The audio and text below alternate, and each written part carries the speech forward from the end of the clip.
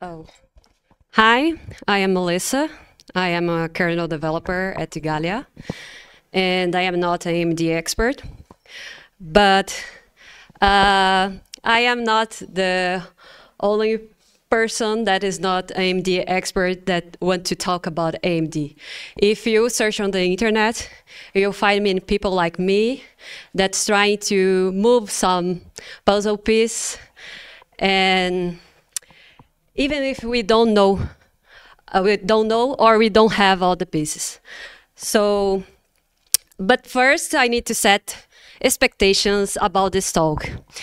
I will not criticize code statistics like, oh, more than 1 million of lines of codes, or more than, oh, our function with more than 50 parameters, or function name with more than 80 characters. That's impossible to fit the kernel code style, and also plus if you want to complain more, like camel case, Pascal case. I won't complain about the shared code approach of the display driver, and I won't put a curse on AMD, so sorry. So being an AMD external contributor, we need to start from something, and I am not a good game player, so I started with a really simple game that is not a game. I started from something that I already know, that is the K-mass test of the IDT test tools. And then I found something to fix. That was the DRM alpha blend mode. So I checked all results of the IDT test, and then I just selected something that I have some backgrounds and I can do that. I suggest to you, I strongly suggest to you to follow traditional breadcrumbs, like check documentations, mailing lists, Git history, checking drivers from other vendors. We do that all the time, and your experience. So I started from the usual path, that is I looked for documentation, and I found something very good already available in the kernel documentation. So I was positively surprised by that. For example, there is a diagram describing the display pipeline and some explanation of each hardware block. And I don't see something like that in any other driver in the DRM subsystems in the kernel documentation. It's not so well detailed as that. Okay, it's hard. You will not memorize all these abbreviations, and but at least you will have something to back and forth. For example, 3 times in a day when you are inspecting the 4 million of lines of code. Oh, sorry, I will not complain about that. And there is a glossary at least. Oh, so, okay. You see, there is a glossary there. And, but something that you need to take care is this thing. The display core is divided into 2 components. The DC, that is the OS agnostic part, that is the shared code with other platforms, and the display manager that does the map between DC and DRM. And understand DC can also drive you crazy. So this is my high-level interpretation of the communication between DRM and DM, and it seems reasonable. But between DM and DC, yeah, creativity. So now forget what I say. For what I said, forget the traditional breadcrumbs. You need to take an alternative perspective.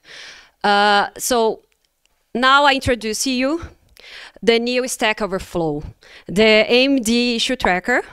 And for example, in this issue, I found valuable information for debugging that issue related to DRM alpha blend mode. And I was also able to enable another blend mode that was not supported by the driver previously. So by reviewing the enablement work, I joined the group of AMD non-experts. And what we had that time, we had two issues in the AMD issue tracker that took 7 months to be solved. And at least what I did was I collected all this knowledge learned during this process, and I converted that to AMD documentation, more AMD documentation for future works. So if you are brave enough to examine the DC code, you can waste a lot of your time chasing calls that go nowhere. For example, that call, I lost many times of my life trying to figure out what it's doing, and it does similar things from another call. And right now, I don't know why we have two so similar functions in the DC driver. And so there are functions that are never called, but also kernel documentation not exposed in the kernel documentation. And the first thing that that come to your mind would be, oh, we need to get rid of this unused code. But wait, actually, we are in a pool of features asking to be enabled. And for example, we can see that there is a 3D LUT post-blending support. That is something that I am working right now, but other color correction capabilities. And I also see write back support somewhere too. So the hardware is capable to do all those things, but it's right now just in the same status of my internet connection in Cape Verde, the country where I live now. So what happened? It works very well when it works. And as annoying as the lack of internet when in Cape Verde is seeing the amount of code in DC that is not connected to the DRM. So there are many things in the DC that's not available in the Linux kernel. And we want it all. And we want to use it all. And I think AMD need to work together with the community and the community developer, of course, to make them available. And I think cats always work, so please collaborate with us. And external developer need more transparency in their workflow. And for example, we have many questions when we are developing new features or connecting things that are already available in the DC. For example, why was our change not merged? Or it's breaking the support in other platform, or it's not supported by this specific hardware. How can I properly change the shared code part? Is it, for example, sometimes, is it a workaround to either the DRM, or what is it doing? And another thing is maybe a public CI would answer part of our questions. So we can work on something like that. I don't know. And then another thing is, I see, for example, GFX, in the GFX side, somewhat development oriented to the upstream. But in the display side, I think we can do better. I can improve. We can improve that. So, and finally, more documentations is always welcome. So, is it? Complaints or questions?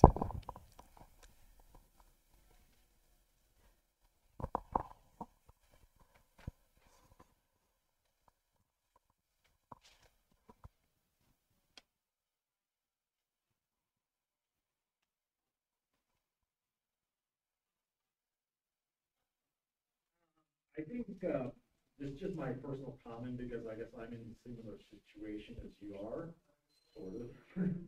That's really old, irrelevant. But I think one thing that the independent, like outside of the silicon vendor, meaning the chip design company in this case, one of the, I think, the challenges of being an independent developer who doesn't work at the firm is you are severely restricted or limited in getting internal help. And what I mean by internal help is they have the hardware side people that have a lot of knowledge of how it works internally. People who work at the software arm of the silicon vendor, if they're properly functioning as a firm, they usually have access to the hardware side people. They can kind of collaborate and solve problems. That's where kind of the third-party independent people are kind of excluded, and that's one of the disadvantages of being independent. And another thing to mention is that hardware people usually have a lot of access that they only really grant access to their internal software people, especially system validation. And this is because they expose those back doors, it could become really a hardware security. So that's again another part where you're at a disadvantage over the internal AMD software. So that's just just something to keep in mind. That's how the hardware world works. That the internal software people have a lot of tools that independent people don't. So I just wanted to just add some 2 things. Okay, was not a question. Was he was complaining. And was about the difficulties of being external development and not have access to specifications or details of the hardware, and in general was that.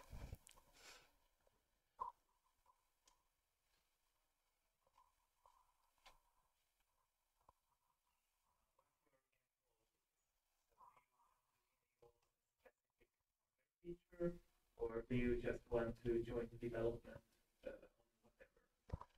Uh, So, I mean, is this are you looking to add a specific feature, or do you plan to join the development long term?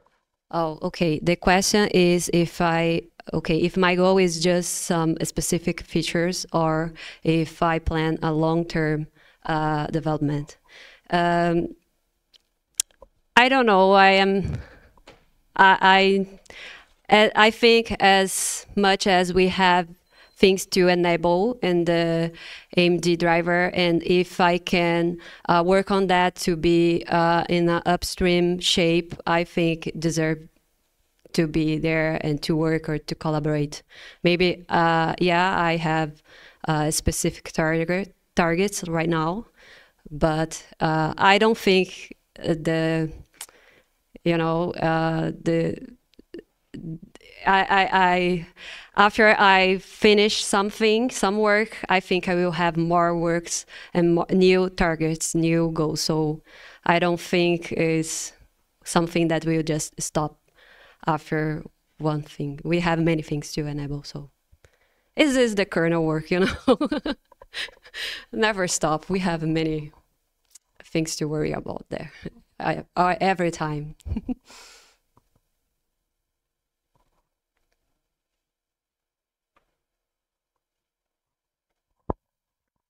Yeah, thank you.